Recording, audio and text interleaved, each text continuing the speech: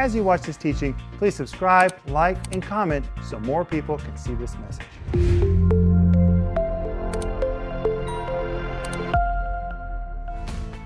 This program is made possible by the giving of the God-called partners of Renner Ministries. Stay tuned for a teaching you can trust, a message that will inspire, strengthen, and equip you with vital insights and understanding from the Word of God. Here is Rick. Friends, this is Rick Renner, and today I'm at the Pushkin Museum of Fine Arts, downtown Moscow. I wish I could just pick you up and bring you here to see the amazing treasures in this place. But behind me is a 15th century column from a German cathedral that is surrounded by prophets. And of course, it begins with the prophet Moses. But as you continue walking around the column, you see King David, who also was a prophet. Then you come to Jeremiah. After Jeremiah, you see Zacharias, and then you see Daniel, and finally you come all the way around to where we see the prophet Isaiah. Prophets were very important in the Old Testament, but also in the New Testament. We know they're still active today because in Ephesians 4 verse 11, it tells us Christ gave some to be apostles. We believe that he gave apostles, and there are still apostles working in the church. But then Paul adds, and he gave some to be prophets. That means prophets are also active in the church and will be until the end of the church age. But what does the word prophet really mean? Well, it's a compound of two Greek words, the word pro and the word phemi. When you compound the two words together, it forms the Greek word prophetes, which we translate as the word prophet. And today, we're going to dissect this word and find out what the different parts mean and what they mean when you put them together. And we're going to see four aspects of the prophet's ministry, not just in the Old Testament, but also in the present and in the end time church. But first, I want you to see this. 30 years in the making. Rick Renner's new book, Apostles and Prophets, is being called Essential Teaching for Every Believer. And now, this book is available anywhere books are sold or online at renner.org. This beautifully bound 750-page book is the definitive study available on apostles and prophets. When you call or go online today and get Apostles and Prophets, you'll learn how this essential teaching has been overlooked in the modern church and why it's important for every believer to understand the Bible's definition of these roles. This book lays a biblical, spiritual, intellectual, and historical foundation to the words apostle and prophet. And I believe this book will biblically give you what you need to understand the roles of these gifts in the end-time church. Through its detailed information, Apostles and Prophets allows you to have correct apostolic vision for the church as it is laid out in the New Testament, and that we biblically understand the roles of apostles and prophets and how they are to function in these last days. Through beautiful illustration and detailed descriptions, you'll see what it was like in the early church and how early church leaders operated within these ministry gifts, and will make this book a treasure for you and your family for years to come. Call now to get Apostles and Prophets for just $30, or go to renner.org. Great as a gift or for your own Bible study. Don't miss this special offer. My friend, I'm so glad you're with me today, and I really want you to order my book, Apostles and Prophets. This is a powerful book. Look at it. I put a lot of work into this book, and I want you to devour it. And you ought to order several, because for sure you're going to want to share this with somebody else, maybe with your pastor. He will really appreciate having a copy of Apostles and Prophets. And today I'm going to be teaching you from this book about the ministry of the prophet. But we're also offering you my series by the same title. It's based on this program. It's 15 parts. It's called Apostles and Prophets, Their Roles in the Past, in the Present, and in the Last Days Church. And it comes with a wonderful study guide. You can order all these things by going online or by giving us a call. And please, when you reach out to us, let us know how to pray for you. Our Partner Care Ministry is a place where miracles occur every day. And if you need a miracle in your finances, in a relationship, in your health, I don't know what area of your life you need a miracle, but if you'll reach out to us, we'll pray, and Jesus will really do something miraculous for you. But hey, send us your email or give us a call so we can begin to pray with you right now. But today, we're going to look at the ministry of the prophet, and I'm going to begin teaching you from page 485 in my book, Apostles and Prophets. The word prophet is based on the Greek word prophetes.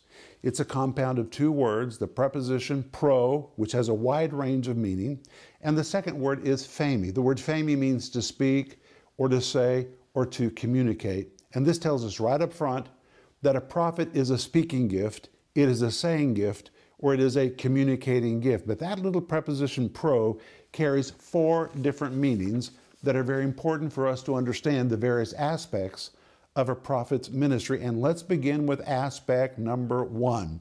The word pro means to be in front of, and it pictures the prophet's responsibility to stay in front of the Lord.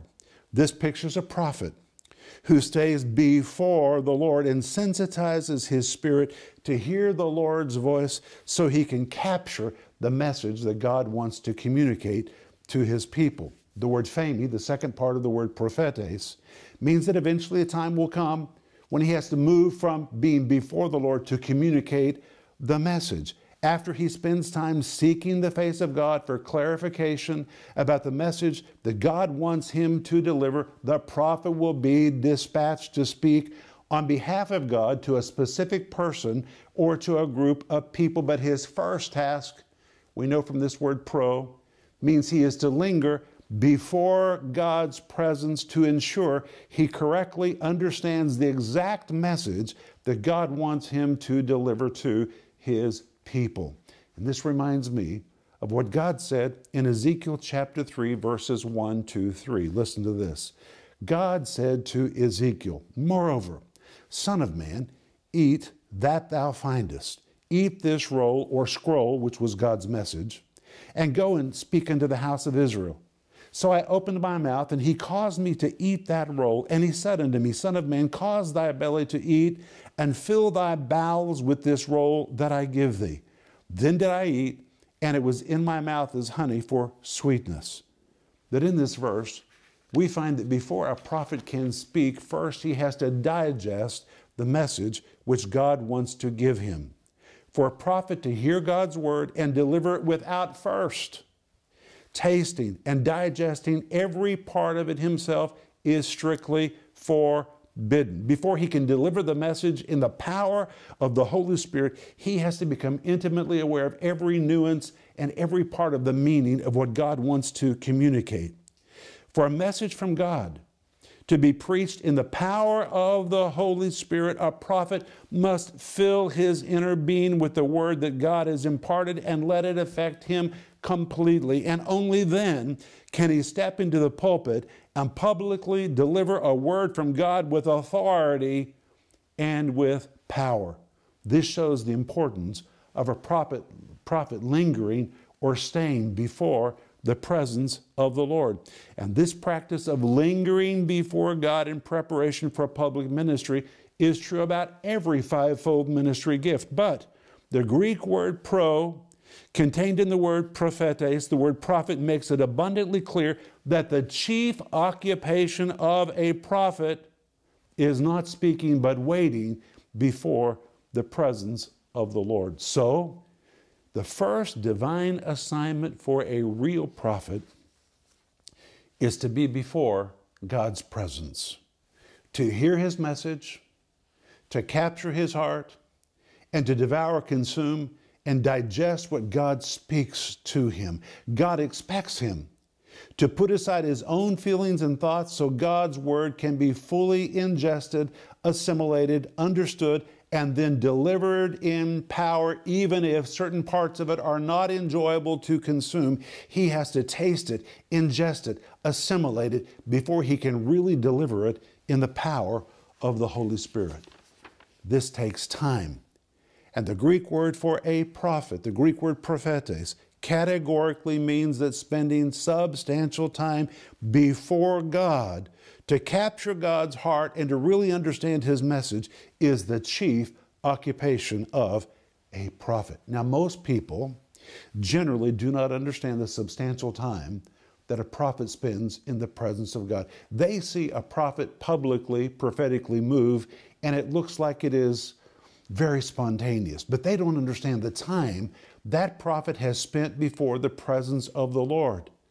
That prophet's been preparing his spirit, digesting the message, and suddenly a moment comes when he's dispatched and he speaks, and it may look very spontaneous, but in fact, that prophet has been spending a lot of time before the Lord to get the message. So this word prophetes, with the little preposition pro, tells us emphatically that a prophet must spend time before the presence of God, number one. Number two, the word prophetes pictures a prophet's public position to speak in front of others. Because that little word, the preposition pro, also means in front of. And here it pictures the prophet that has been dispatched.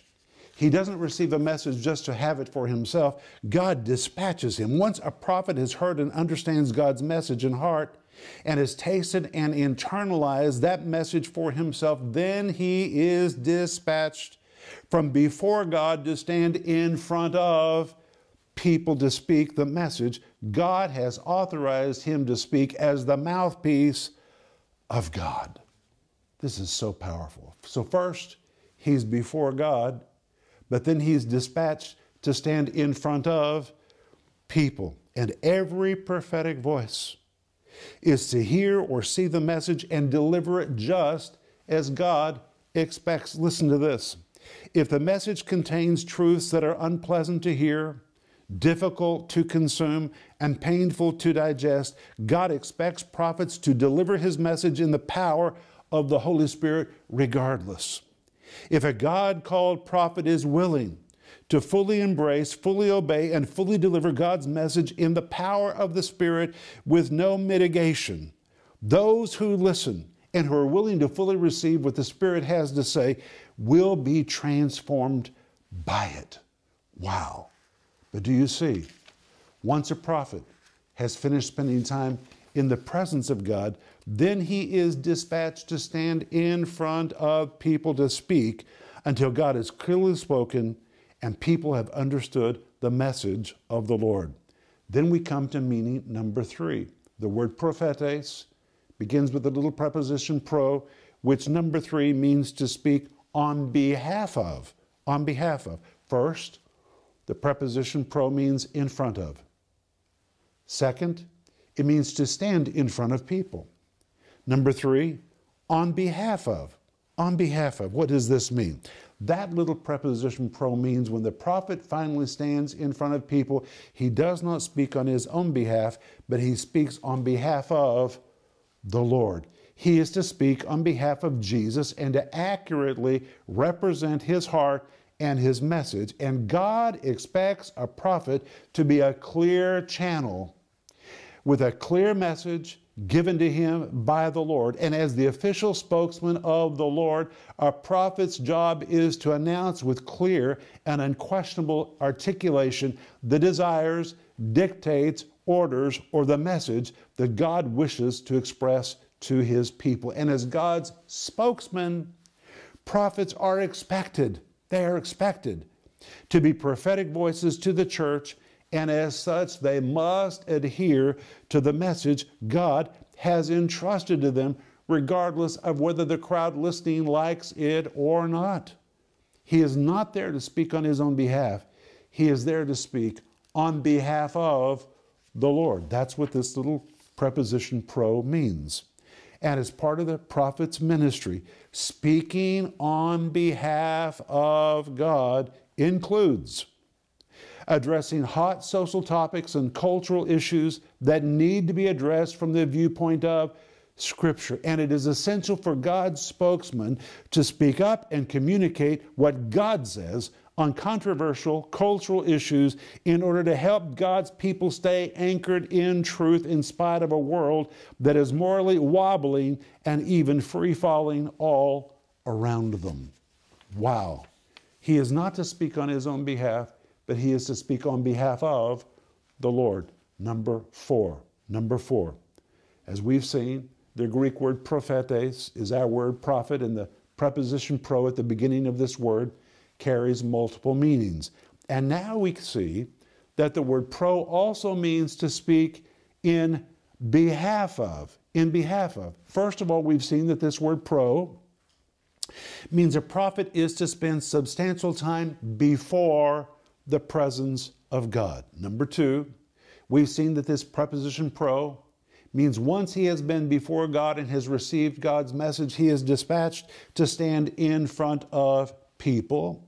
Number three, we've seen that this preposition pro means once he stands in front of people, he's not to speak on his own behalf, but he's speaking on behalf of the Lord.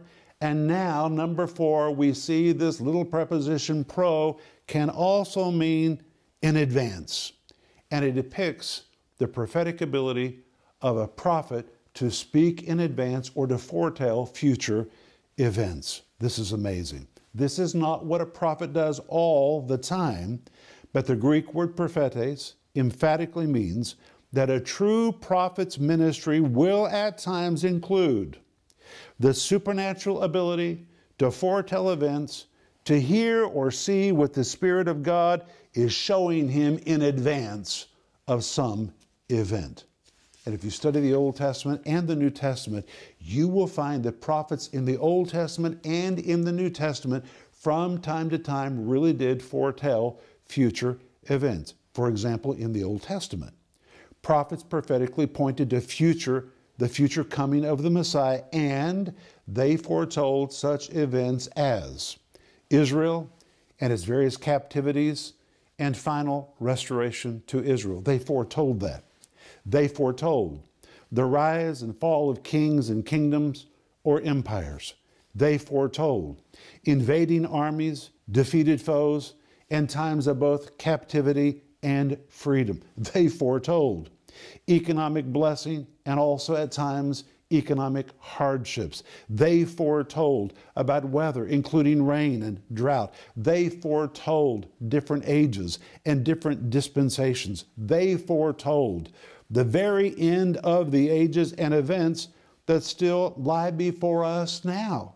Foretelling things in advance is a part of a prophet's ministry. It's a part of his supernatural equipment.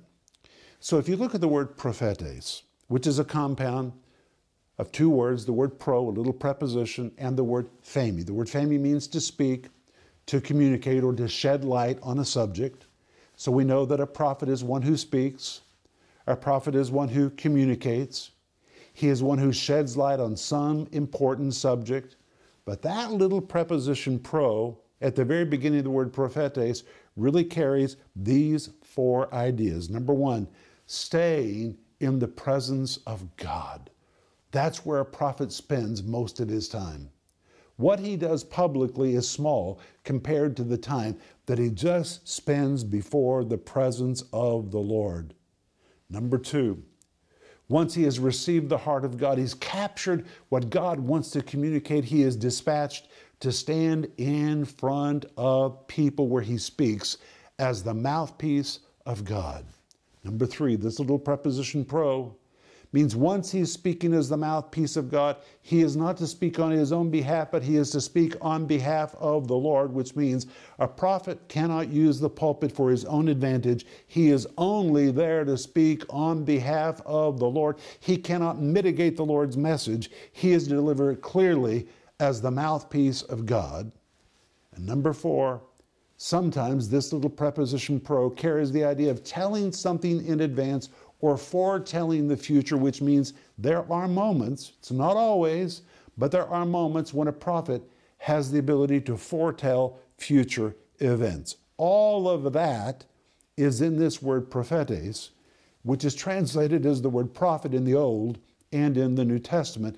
And all four of these meanings have to do with Old Testament prophets and New Testament prophets. Now, you may ask, well, when they're in the presence of God, how do they hear? How do they see? And remember, there are two kinds of prophets. First, we have the word navi, the Hebrew word, which describes prophets who hear something. Then you have the word ra'ah, which describes prophets who see something. But whether they hear or whether they see, how do they receive that divine communication from God? How do prophets prophetically operate? Well, that's a very, very important question.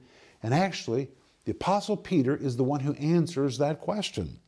And when we come back in the next program, we're going to see how prophets prophetically operate, and you're going to learn something very important.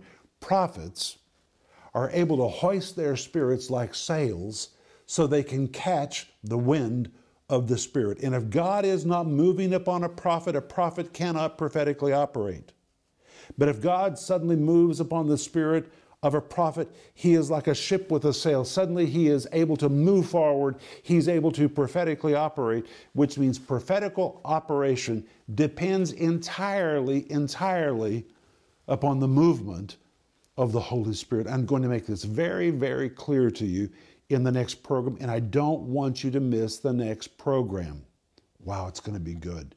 But remember, I'm offering you my book, which is called Apostles and Prophets, Their Roles in the Past, the Present, and the Last Days Church. And if you're hungry to know more about the ministry of prophets, my friends, you need to dive deep into this book. There are pages and pages and pages and pages about prophetic ministry. This book will really open this subject to you and help you understand how prophets operate and who is a prophet and who is not a prophet. We need to understand that.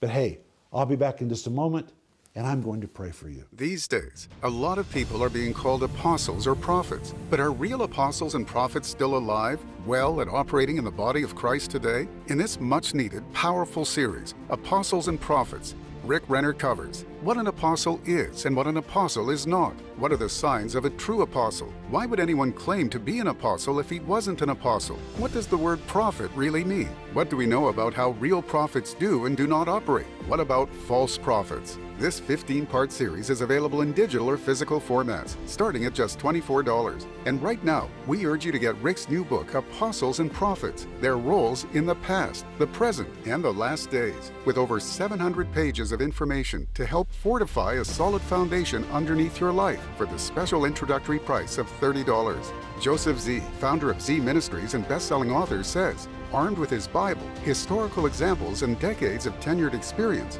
Rick has produced a scholarly masterpiece that will right-size the mania, purge the dysfunction, confront willful ignorance, and cause celebration among the lovers of the Word of God. And Flashpoint host Gene Bailey says this is not a stuffy manual on how to be an apostle or prophet. You will want to keep this book nearby the next time a question arises on the subject of apostles and prophets. Don't miss this exciting offer, the 15-part series, Apostles and Prophets, and the insightful and penetrating book, Apostles and Prophets. Call the number on your screen or go to Renner.org to order. Call or go online now.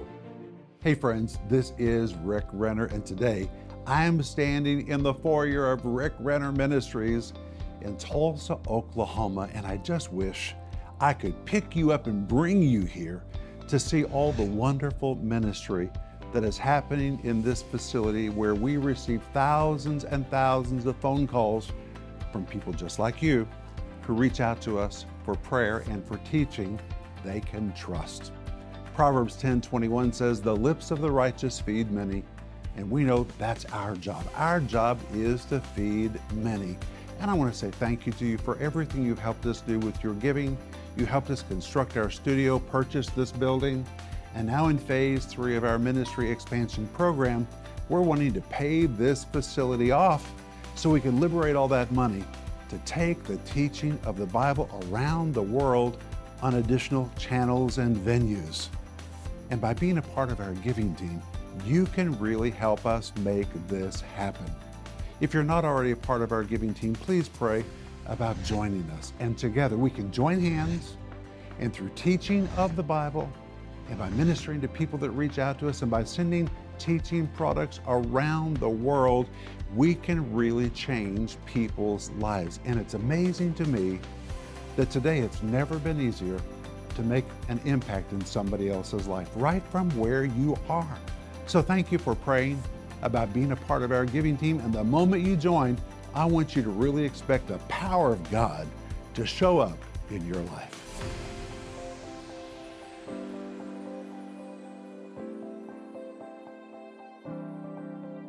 I want to thank you for spending time with me today. And I want to ask you, are you a partner with our ministry? If not, would you please become a partner with our ministry and help us take the teaching of the Bible to people around the world? Remember, everybody does not have available to them what you have available to you. And there really are people that are crying out to God, saying, God, please send me somebody with teaching that I can trust. And I believe that's our job. We're told in Proverbs 10:21 that the lips of the righteous feed many. And through this program and through all of our teaching materials, we are feeding many people the Word of God. And when you are a partner with our ministry, and a partner is anyone who regularly gives to our ministry to help us, you help us take the teaching of the Word of God to people all over the world. You really do. And the moment you become a partner, we're going to send you Denise's book called The Gift of Forgiveness and my book called Life in the Combat Zone. We always send these two books to anyone who becomes a partner with our ministry as our way of saying welcome to the family. And I want to remind you that today we're offering you my series called Apostles and Prophets. It's 15 parts. Their roles in the past, the present, and the last days church, and it comes with a wonderful study guide. And we're also offering you my book by the same title, Apostles and Prophets. And I really want you to have this because I believe this book will make a difference in your life. We need to know what the Bible says about this very foundational topic. And my friend, when you reach out to us, would you please let us know how to pray for you? When our phone rings and we meet you on the other end of the line, or we open our inbox and there is an email from you, we are so happy because that is our opportunity to release our faith and engage with you in prayer. And God responds and God really moves. So let us know how to pray for you. But you can order all these things by going online or by giving us a call, or call us or send us your email so we can pray for you. But let me pray for you now. Father, we thank you in the name of Jesus that you want to speak to all of us, whether we're prophets or not. You want us to stay in your presence until we hear what you have to say to us. Help us, Lord, to consecrate the time, to linger in your presence until we hear your heart. In Jesus' name, amen. I'll see you tomorrow, but remember Ecclesiastes 8:4. It says, where the word of a king is, there's power. Hey friends, we're coming to an area near you, and we want to invite you to come to one of our meetings. Sunday, February 5th, we're going to Church for All Nations in Colorado Springs, and we will be with Pastors Mark and Linda Cowart. Then on Sunday, February 12th, we're going to be at Legacy Church with Pastor Jeremy and Sarah Pearsons in Green Mountain Falls, Colorado. Then on Thursday, February 16th, Denise is having a women's meeting at the Stony Creek Hotel in Broken Arrow, Oklahoma. On Saturday and Sunday, February 18th and 19th, we're going to be at the Living Word Christian Center with Pastor Mac Hammond in Brooklyn Park, Minnesota. And on Sunday, February 26th, we're going to be at Faith Family Church with Pastors Michael and Vicki Bang in Sioux Falls, South Dakota. But please go to our website to affirm all these times and all these dates, and we look forward to seeing you there.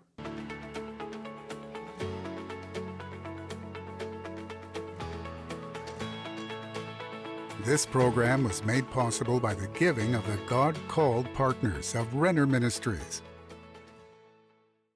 If you enjoyed that teaching, please like, subscribe, and comment so more people can see it.